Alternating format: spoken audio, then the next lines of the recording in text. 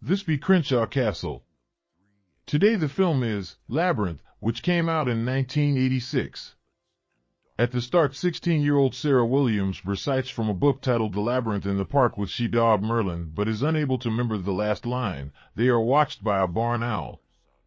She realized that she be late to babysit she infant half-brother Toby.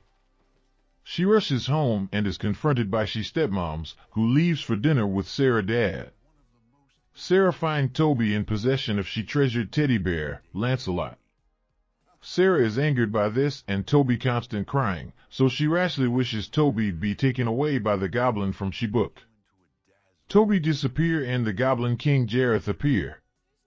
He offers Sarah she dreams in exchange for the baby, but she refuses, having instantly regretted she wish. Jareth don't want to, but eventually gives Sarah...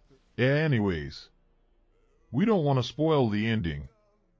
If you interested, grab a HD DVD version of this movie when you with a little shorty. And you know we'll be back very soon with another episode of Crenshaw Castle. Later. See you next time. Bye.